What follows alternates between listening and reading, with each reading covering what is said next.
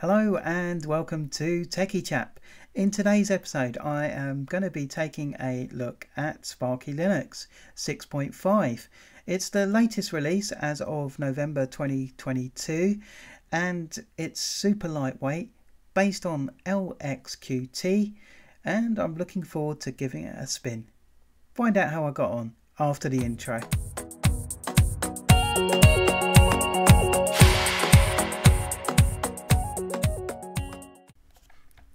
Here we are at the Sparky Linux 6.5 default desktop, and first impressions are, well, this isn't going to rock anyone's world in terms of appearance. However, if speed is your thing, then this may well be the Linux edition for you.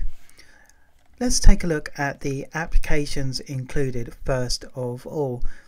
And if we go to accessories, we get Featherpad for your notes, LXQT file archiver for managing your zip files, PC Man file manager, which is a super quick file manager, really stable, and I think a little bit underappreciated in the Linux world, given how stable it is and the number of options, including, as you can see, split view, which is all there.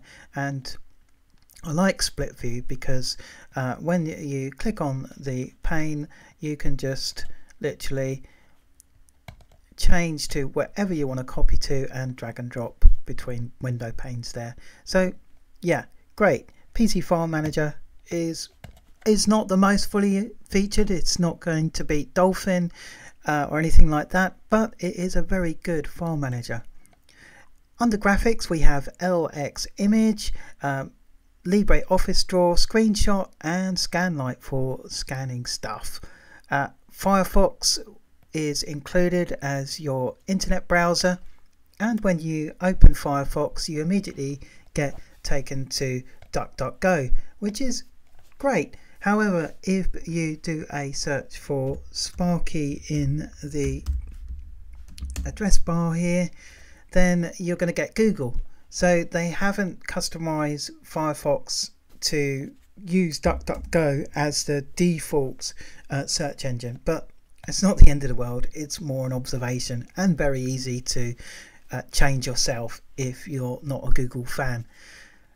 The Sparky Linux website itself is almost covered in adverts, which is a little bit disappointing, but if you can get past all the adverts and accidentally clicking on adverts like this thing here, manualsdirectory.org, then there is some useful information. We are running Sparky 6.5 and this was released on the 14th of November 2022, which is great. It's based on Debian 11 Bullseye, so that is the stable edition of Debian 11. The repos have been updated to the latest stable repos, both Debian and Sparky. That means the software that you get has been updated as of November 13th, 2022, which is fairly close to when this video was recorded. You get Thunderbird as an email client, LibreOffice for your office applications, and there are quite a few choices with regards to the actual desktop that you run. In fact, let's take a look at that now. So you click on download. I'm running stable, but you can choose the semi-rolling release as well. If we click on stable, as that's the one I'm running, I've picked LXQT edition, given that this was the first one in the list, and I figured that maybe this was the one to showcase Sparky Linux. I think it does a fairly good job of that. But we also have a choice here of XFCE, KDE, a minimal GUI as well, or a minimal CLI as well. If we go down here, we also have 32-bit editions as well as ARM editions as well, which the ARM edition runs OpenBox or CLI. So a good variety there of different editions for Sparky stable, which is great. Let me close that down. So what are the things that sets Sparky apart from any other Linux edition based on Debian that has LXQT running as a window manager? Well, one of the main things is they have actually put the effort in to build an application manager, an actual app center, and they've done a good job of categorizing the applications within the app center. So for example, if I click on graphics, it's further broken down into graphic editors, graphics viewers, screenshot tools and others. Graphic editors, indeed it does show me some pretty decent selection of graphic editors. So they've put a lot of effort here into categorizing these applications, and I think it works really well. You can also get information on this release as well, on this release of App Center.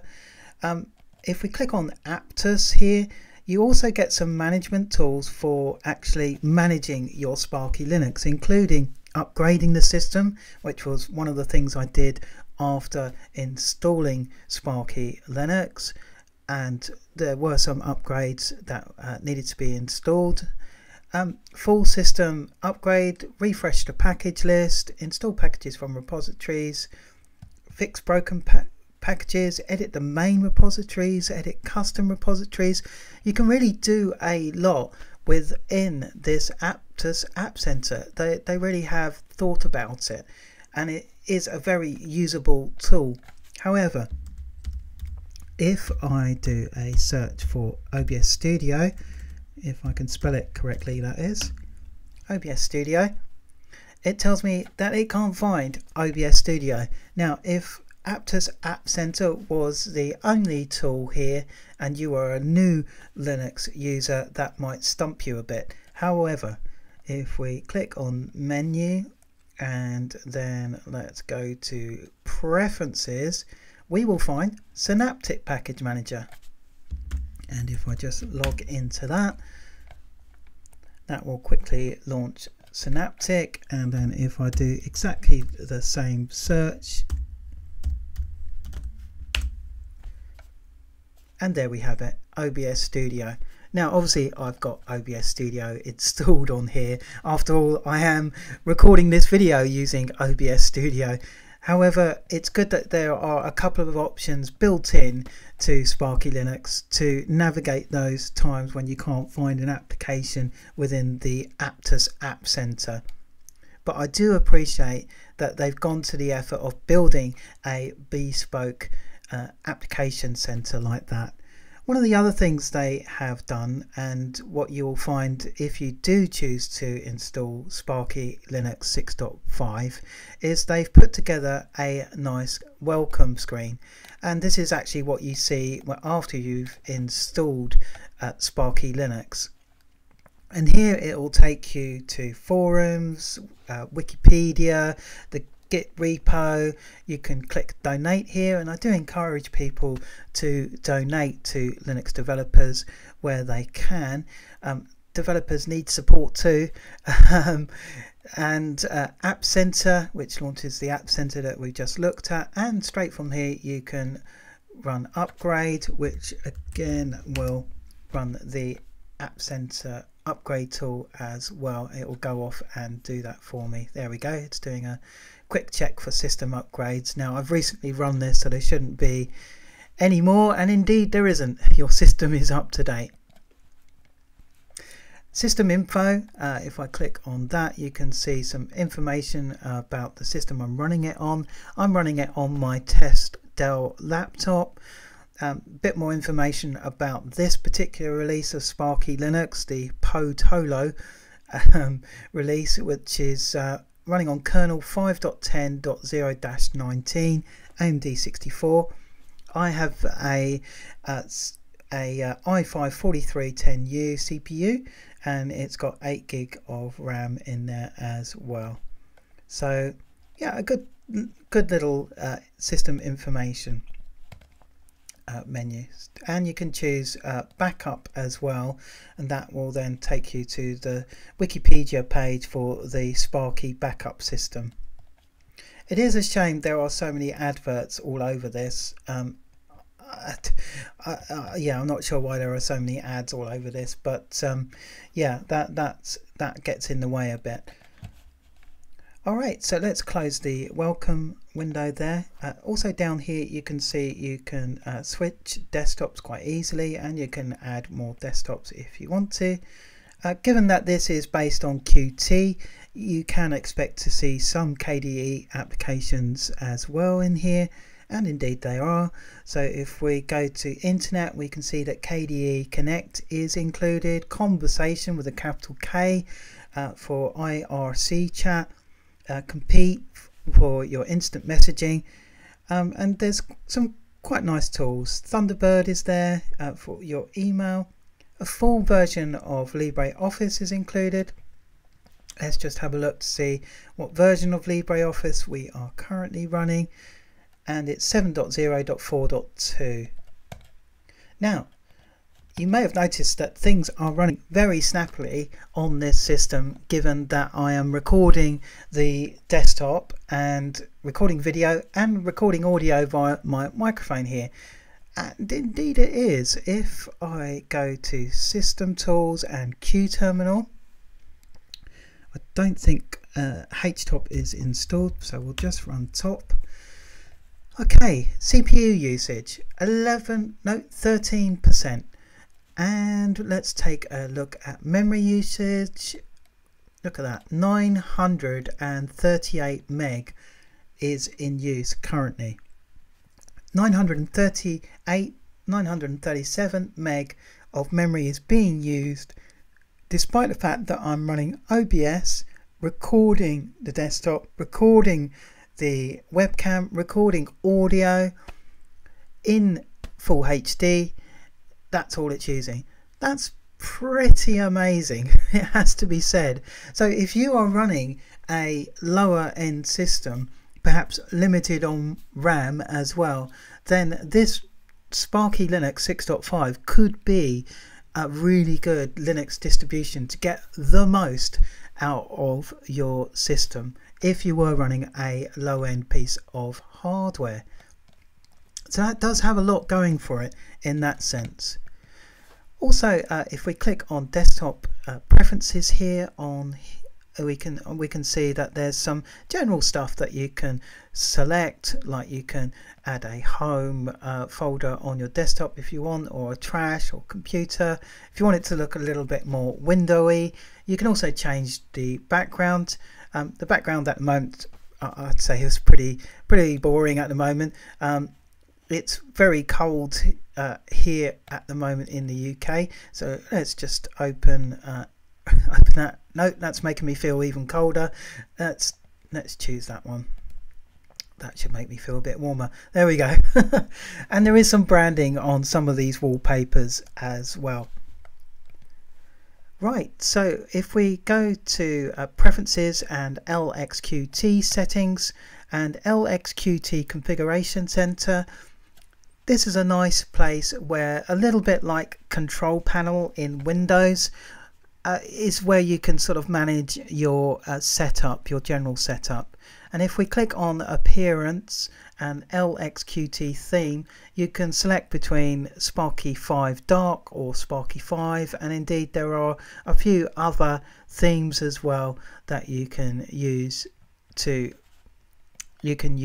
as well on LXQT.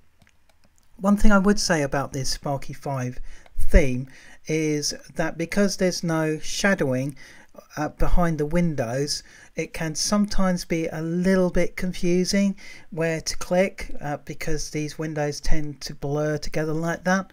However, you can change all of that and how that behaves because it's LXQT. You can install a new theme, you can select one of these themes which will change that. For example, the KDE Plasma theme will change that. You can even have Covantum themes as well if you want to get a little bit more customization into your LXQT desktop. As you can see, you've got the Synaptic Package Manager tool here, and obviously within Synaptic Package Manager you can manage your repos as well. So if you go to settings and repos, you can select various repos here, and you can add new repos if you need to. Repos are really where you get your software from, central places where you get your software from. It's a bit different to the way Windows manages software, in that you grab your software via the App Center or Synaptic or your package management tool. That's the way Linux works, really. Okay, so what's my overall impression of Sparky Linux 6.5? Well, looks wise, it's not going to rock anyone's world. It's not trying to, though, and that's one of the things I kind of appreciate about this release. What it's trying to do is offer a super stable, super fast desktop experience. Yes, it might look a little dated. The overall experience feels a little bit 1990s, the overall Sparky Linux light theme. It does feel a little bit 1990s to me, but that would be okay if all I was looking for was this super stable, super fast experience, and it certainly delivers on that. Plus, this is more than just a reskinned Debian release. They have actually put some time and effort into designing things like the Aptus App Center, for example. That's impressive. And also the Aptus App Center has some useful utilities contained within to manage your system on going forward. So I really like the amount of thought that has gone into here. So a big thanks really to the contributors to this release, and it mentions some of them here. Really good effort, guys, really good. So I would give this release, Sparky Linux 6.5, a 3.5 to 4. Now, if you're running a low-end system, then you probably almost certainly will pick 4 out of 5, because it is going to breathe new life into your system. However, if you're running a system that can run a number of things, full KDE and so on, then it's going to be a 3.5, because it's going to deliver an experience that's not going to feel as modern as you can run on your potential hardware. But for what this is trying to do, Sparky Linux 6.5, I think it does a fantastic job. And if you want to revive old hardware or low-end hardware, then this is a really good pick for a Linux distribution for you. So that's been my review of Sparky Linux 6.5 stable release running on Debian Bullseye Stable. If you've enjoyed this review, then please click on like and subscribe. And if you have any comments, I do love to see your comments. I should also mention that if you go to my channel and click on About, there's a link on there to buy me a coffee. And if you do fancy donating to the channel, then I'm more than welcome a coffee from yourselves. No pressure. Please feel free not to if you don't want to, but I hope you're enjoying the content anyway. So I look forward to seeing you next time on Techiechap. Thanks for watching.